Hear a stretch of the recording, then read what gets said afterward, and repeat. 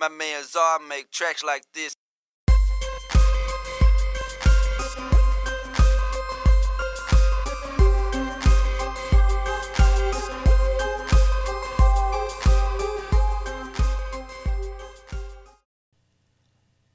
What's going on, y'all? I want to show you how to set up automation on the Presonus Faderport 8. Working on a mix for an artist named Rick Bills, and here's a good opportunity to use some volume automation.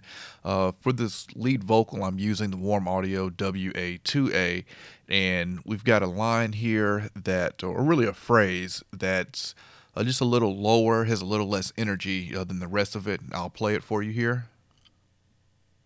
Things what it seem now, this what I mean now.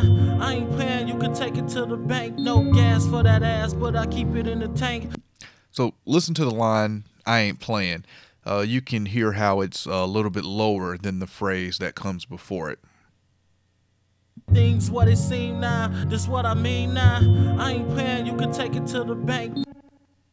So we're going to fix that with volume automation, and the great thing about using the Faderport 8 is that we won't have to touch the mouse. Before we get to the Faderport 8, we do have one thing that we need to change in the setup here to be able to do this. So take your mouse and come up to this upper left corner, and you should have Faderport 8 in this drop down. You want to select it, and it's going to pull up with the Faderport 8. And we're going to have some customizable options here, these three user keys. So user 3 is set to auto scroll. I'd never used this at all. So we're going to right click, go to assign command, and we're going to type next. And under automation, we're going to select next parameter. So what that's going to do is allow us to go through volume and pan those automation parameters without having to do it with a keyboard shortcut or use the mouse. And you can see user 1 is going to show or hide your automation. Alright, so I'm going to get my camera set up to show the Faderport 8, and I'll be right back. Okay, so I've got the Faderport 8 here, and the automation section is in the upper right above the knob. We've got latch, trim, off, touch, write, and read. Those are all of the controls for automation. There's 3 modes that you can use to write automation in, and that's latch, touch, and write. For this, I'm going to use touch. The reason I'm using touch is with the touch parameter, let's say my track is, let's say the fader is at 0 dB.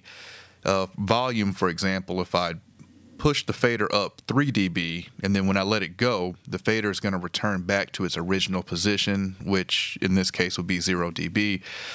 For example, if my fader was at -2 dB and I pulled the fader down to -6 dB, once I let it go, it's going to go back to its original position.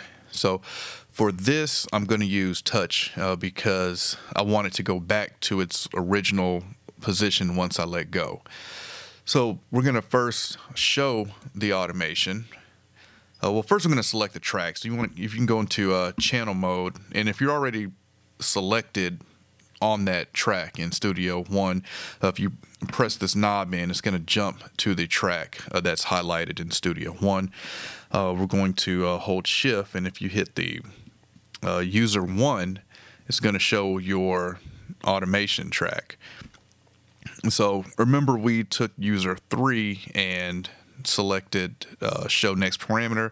So we're going to hold shift, user 3, and it should move you over to volume. And if you do it one more time, it would go to pan.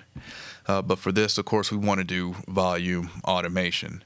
So from there, I'm going to select touch so I can put the fader into touch mode. So it's going to react when I touch the fader.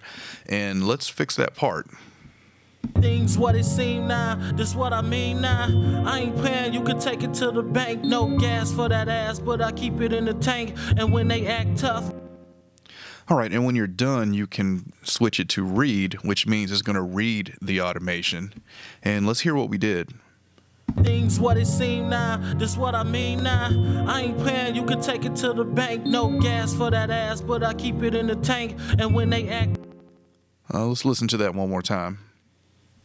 things what it seem now, this what I mean now. I ain't playing, you can take it to the bank. No gas for that ass, but I keep it in the tank. And Not perfect, but it'll do for this example. And for a reference, what we had before, if we go to undo,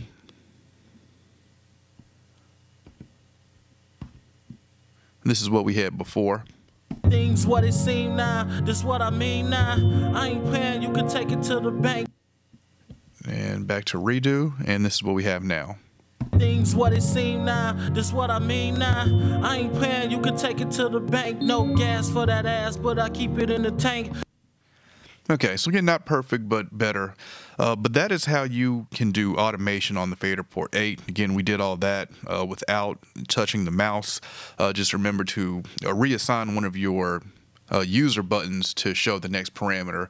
And then that way, if I wanted to do panning automation after that, I can use that next parameter to switch over to the pan automation versus using the mouse to select it on the track.